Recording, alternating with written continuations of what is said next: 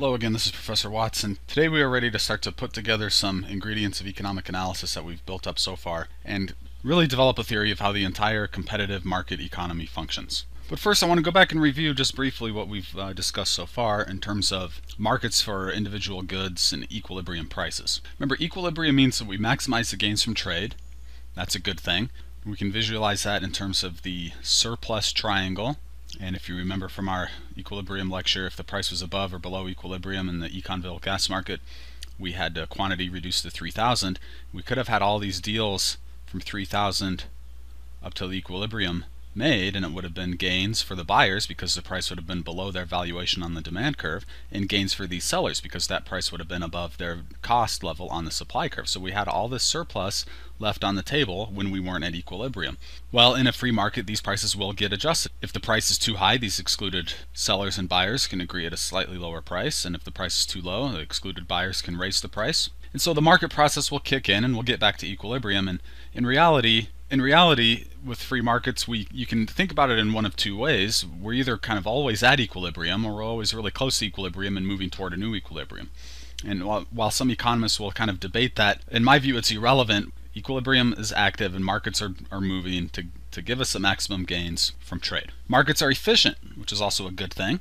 And remember, we can divide the value or demand curve and cost or supply curve into two sections at equilibrium. And at equilibrium, only high valued uses are engaged in, and they're supplied by the lowest cost sources of supply. So we're getting the most value for the least cost, and that is the definition of efficiency.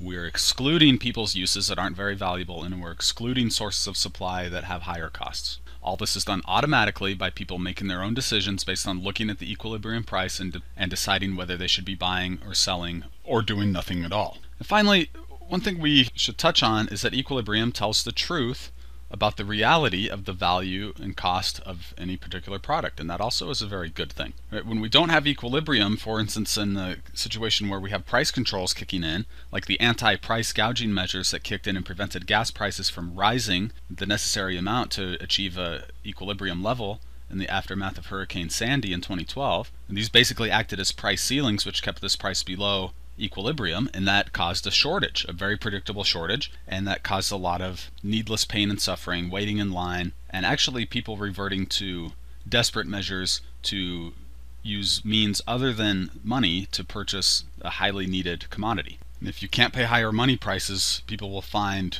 other ways to pay, including this kind of dehumanizing and undignified means of payment.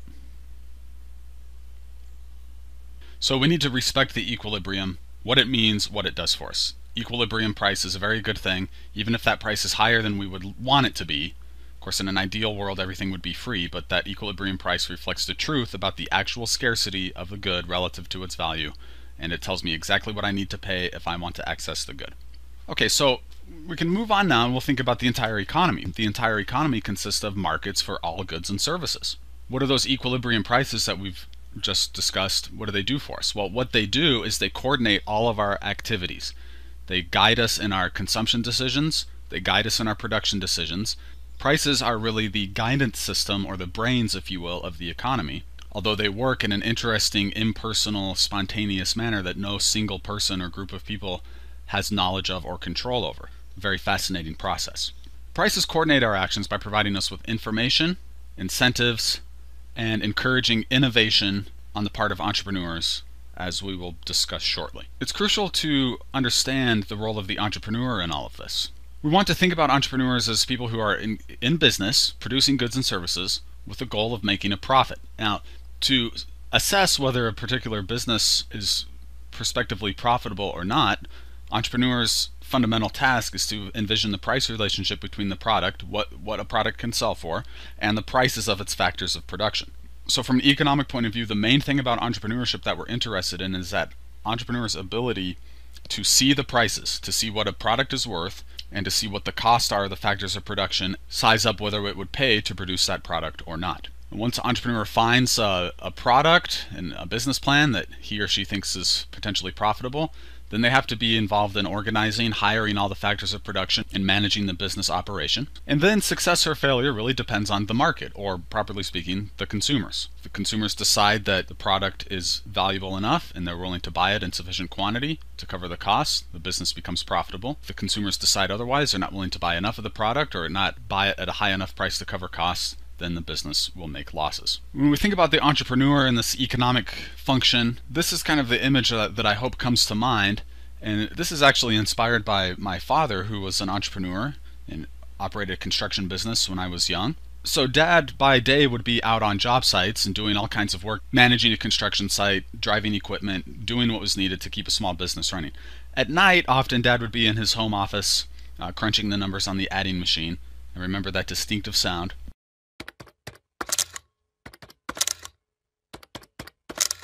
And what Dad would do would be to add up the prospective costs of performing a certain job and then construct a bid based on a price that would cover those costs. Dad would bid on many jobs, he would get some of them, and then we had to go out and work trying to keep the costs low the whole time so that the job would return a profit to the business. So the number crunching aspect, trying to find a business model, a business plan where the revenue from the products more than covers the cost of producing them. That's the crux of entrepreneurship from an economic point of view. Okay, now we should all be familiar with this. We'll do some basic accounting here, just by way of review. The income statement equation, revenue minus expenses equals profit or loss.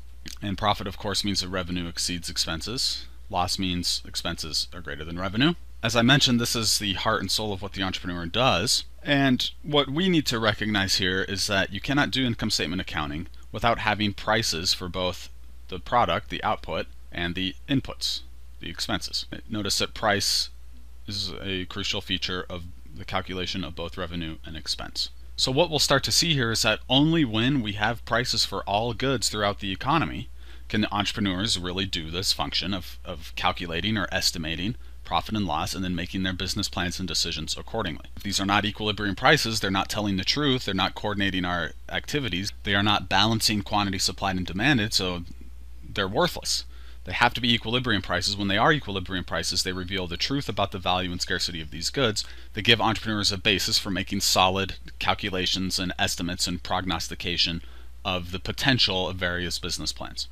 Now, of course, entrepreneurs don't have perfect foresight, and their business plans will still need to be tested in the market to see whether they were right. A lot of it's guesswork, a lot of it's luck, a lot of it's experience, and a lot of it is hard-nosed accounting, running the numbers again and again and again until you find something that works. Now let's turn to some examples. I like the auto industry. I'm a big car buff, especially old cars. It's hard to talk about the U.S. auto industry and great American entrepreneurs without bringing up Henry Ford. Now, Ford was a, shall we say, quirky individual with a lot of flaws, but nonetheless a brilliant engineer and a pretty good entrepreneur, although he had a lot of shortcomings. You don't get 50% market share in the U.S. auto industry by being a slouch, and that's exactly what Ford accomplished in the 1920s.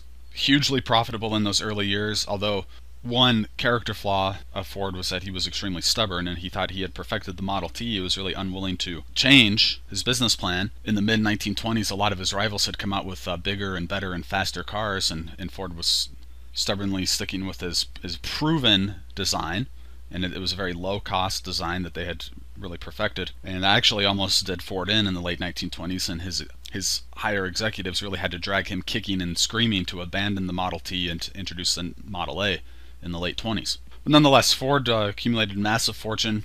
By the time of his death in the 1940s, he was worth $200 billion plus in current money. So there's a great success story representing a profitable entrepreneur and the ability to grow and expand and deliver a great product to millions and millions of consumers. Now, business failures usually don't get much press because businesses usually fail when they're quite small and people just kind of quietly move on with their lives. Occasionally you have a sensational failure, a sudden collapse of an otherwise promising company.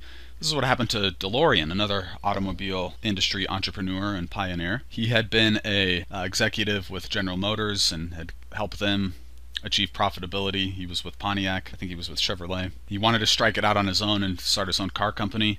And they did build about 10,000, I think, of the iconic DeLorean car. You might remember it from the Back to the Future movies. But it had a lot of problems. The costs were high, and they just couldn't make it. They couldn't get enough consumers to pay prices that covered the cost of production, and they had to shut down. Pretty spectacular business failure in the early 1980s. Those are just a few examples. I want us to keep them in mind because we're going to talk about, well, what happens to the profit-making companies, what happens to the loss-making companies. And that's a crucial aspect of how the market process functions.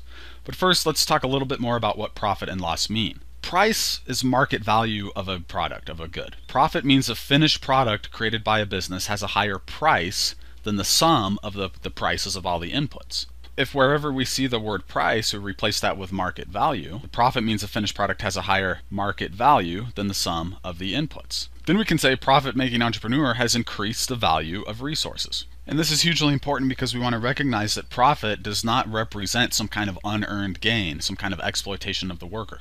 Profit represents that the entrepreneur, through risk-taking and through the contribution of his or her knowledge and business acumen, has successfully operated a business enterprise that is proven to have created value for its consumers. If it weren't creating value for the consumers, they wouldn't be willing to pay the price sufficient to cover the cost of production. Okay, now likewise with loss, price is market value. Loss means the finished product has a lower price, a lower value than the sum of the prices of the inputs. So we can say a loss-making entrepreneur has decreased the value of resources.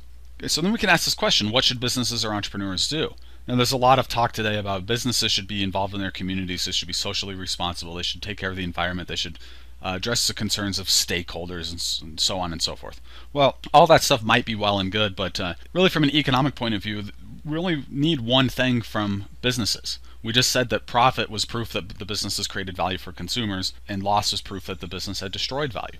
So from the standpoint of consumers, all we really want from businesses is for them to pursue profits. This was stated very well by that great economist Milton Friedman in his book Capitalism and Freedom from 1962. He says, "There is one and only one social responsibility of business, to use its resources and engage in activities designed to increase its profits, so long as it stays within the rules of the game, which is to say, engages in open and free competition without deception or fraud." And we might argue that as long as we do have strong, open competition, the deception and fraud stuff is going to take care of itself, because businesses that do engage in deception and fraud and get caught, and they will eventually get caught, they tend to get weeded out of the process, they tend to lose the trust and favor of consumers, and they tend to go by the wayside. It's not a profitable long-term strategy to deceive the consumers or to attempt to defraud the consumers. Just ask Enron. Okay, so now we can put all these pieces together and then start to think about what it takes to have a flourishing, prosperous economy. We want to consistently generate value creation with the scarce resources available and consistently avoid value destruction. So we have to reward profit makers and penalize loss makers. So how do we go about accomplishing this?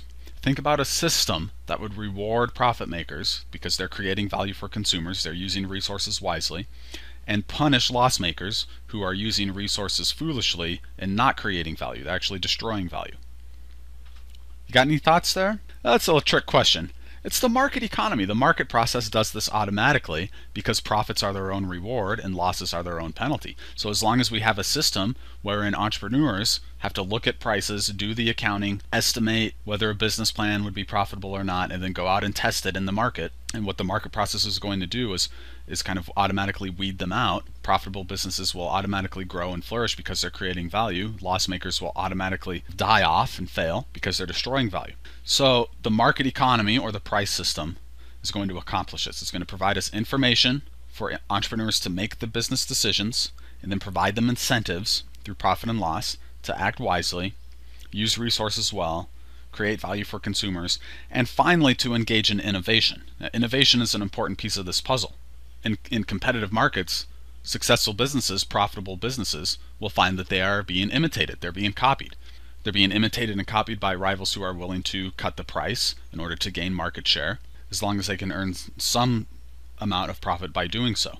So there's going to be strong incentives to innovate in terms of both creating better products in order to attract more customers and gain or maintain market share, and also in terms of pushing down the cost of production in order to maintain profitability, even in markets where the product is set, the product is well defined and it's not really subject to innovation. So let's look at a few examples of that. product innovation, making the product consistently better and better, it's very clear in the cell phone industry. Cell phones have actually been around since the 1970s. They didn't really become common until probably the 1990s. And even then, still quite expensive, not so reliable. They've been improved consistently and rapidly until now we have the introduction of the smartphone in '07 with Apple. I recently bought a smartphone for the first time that cost me $40, and it has all the functionality of your higher end phones. It's just a little bit slower and a little bit lower quality camera, really. So what's going on here? Well, and notice in the companies too. We've got Motorola, Mobira, Nokia, Ericsson, BlackBerry, Apple. Some of these companies have gone by the wayside or are currently tottering because they're not as innovative as others. Other companies have burst onto the scene that aren't even noted here, such as Samsung. So what we have here is a very competitive market, and for firms to maintain profitability, they have to constantly improve the product, offer something newer and better that nobody else offers. And Apple has been consistently good at that. Samsung's been good at that as well. Who knows if they will continue to be good at that into the future? We have to see what happens in the market test to see who will be the dominant player moving forward. However, we can be pretty confident based on this past track record that the products will continue to be improved upon and become more useful and attractive, and the costs will also be reduced as well as they find more and more efficient ways to produce them.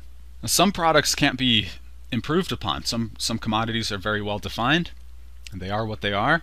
It doesn't mean innovation is impossible. Crude oil is a well-defined product, and no oil companies come out and say, you know, we have a new improved barrel of oil.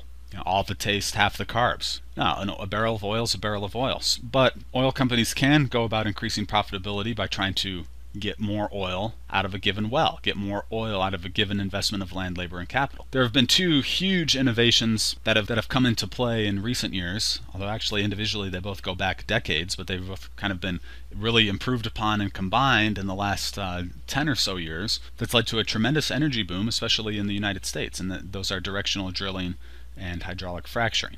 And you combine those together, they can do with one drilling rig and one crew of workers today what it might have taken 10 rigs and hundreds of workers to do in past decades. No doubt the innovations will continue to be developed and the efficiencies will be increased as these oil companies continuously face a very competitive global environment. So we can do product innovation or process innovation, and that's a pretty durable result of a competitive market economy. Now, we're going to put all of this together, and I have a little diagram, a little schematic that kind of encapsulates how this whole process works.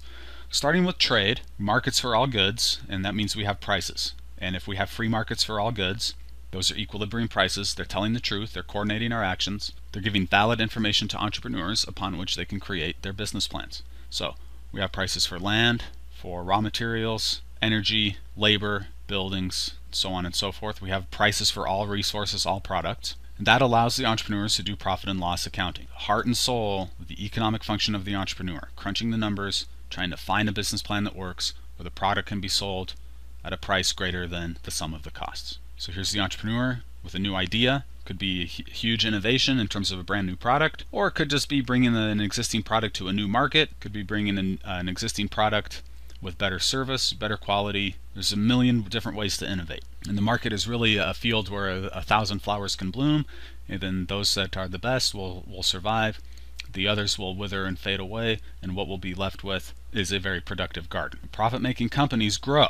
They get the green light. They're able to hire more workers, buy more land, build more buildings, rent more equipment, and so on and so forth. And that's a good thing because profit, remember, is a sign of creating value for consumers. So this is exactly what we would want to happen. And here's an example going back to our oil boom that's been the product of tremendous innovation in the production of oil. This has lowered the price of oil, and as you can see from this article from 2014, this led to expansion of oil refining because the profits for oil refiners increased as the cost of their main raw material input went down. So the price there reliably sent a signal to all the connected industries. The price of your input goes down, the supply curve shifts right, profits are perceived to be increasing, and those industries expand. Now on the flip side, we have the loss maker.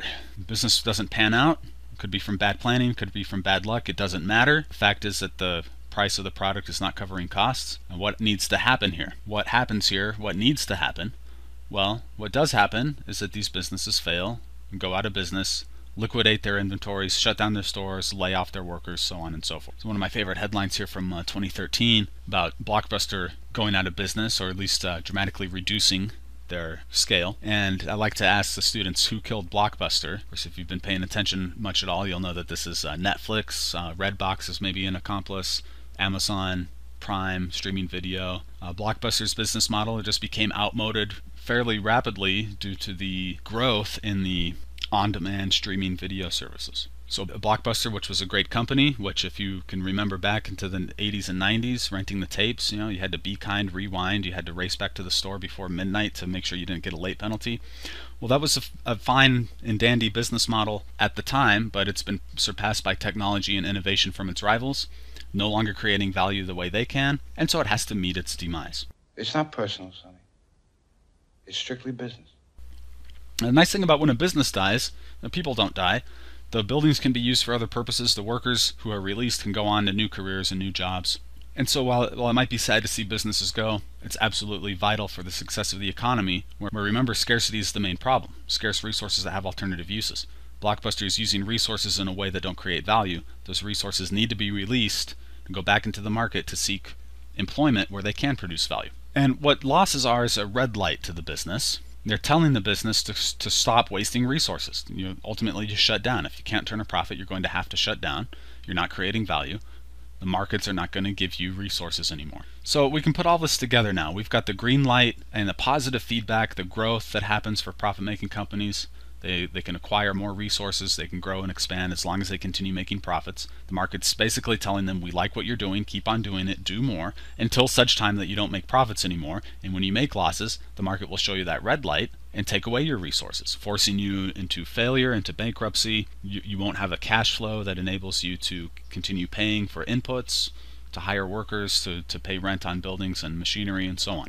So when the combination of this positive feedback of profits and negative feedback of losses, we can realize that we're going to have economic growth as an automatic outcome here. If we reward that which creates value consistently and penalize and kind of snuff out that which destroys value, what are we going to get in the long run? Well, we're going to get value creation in the long run. And that's how the market process works in a nutshell, to provide continual growth, prosperity, and innovation, and really make a competitive market economy a really nice place to live.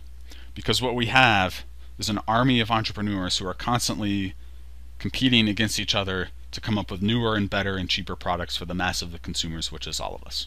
And one of my favorite economists, Ludwig von Mises here, recognizes this and celebrates the profit makers, because profit makers have basically passed the test of value creation for the consumers.